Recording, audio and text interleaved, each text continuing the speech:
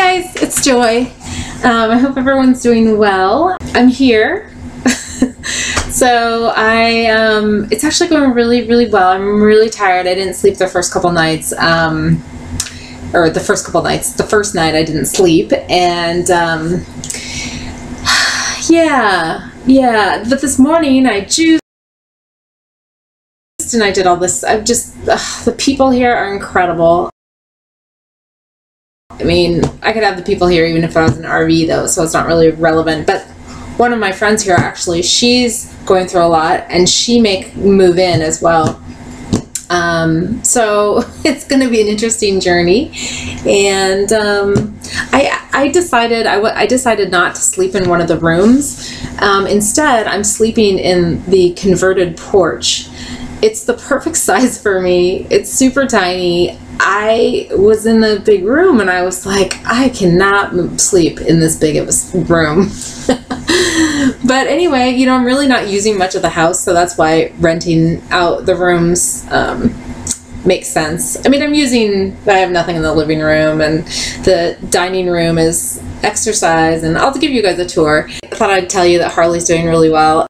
He has been loving this place. He's been going crazy. He's running everywhere. He's up all night I mean, he's probably lost 2 pounds in the last 2 days, because he is. And honestly, I feel the same too, to a certain extent, just how much more I move around in this open space. And it's kind of interesting, you know, I think about a lot of just when I'm working or doing things, thinking about how I can translate this into living in an RV, because I really love living in an RV, and I love being that close to nature. That was really hard for me the first night. I felt like, you know, I normally have this really thin panel between me and the outdoors, and here I have insulation, I have all of this, and so I've been processing. It's actually been kind of fun to think about how I could do it differently to make it really work. And you know, the kitchen is a big thing. It's really the only thing I'm using that's different, because now that I'm sleeping in a smaller bedroom,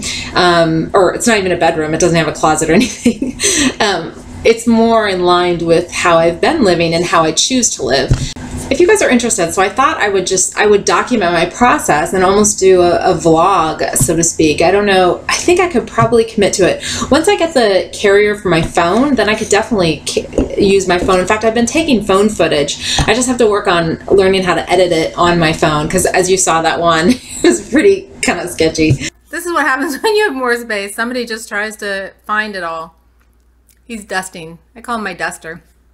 Where are you going, boo? Heartsies? What are you doing? So I don't need room, so I think I'm just going to leave that shelf for him, since he seems to like it. You know when you're in the right place, because everything just comes to play. Look at all this abundance that I have. These persimmons, I have a lady down at the farmer's market who is now giving me deals. She filled this entire thing up with bananas for $3. Okay. So grateful to you guys for your messages. They were just so sweet and wonderful and full of love, and I just so appreciate it. So anyway, I'll have some videos this week once things settle down a little bit.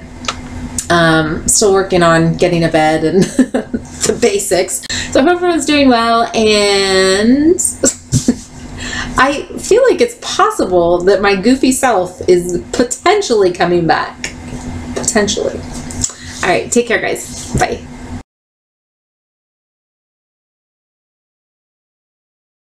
Because otherwise I'll just ramble.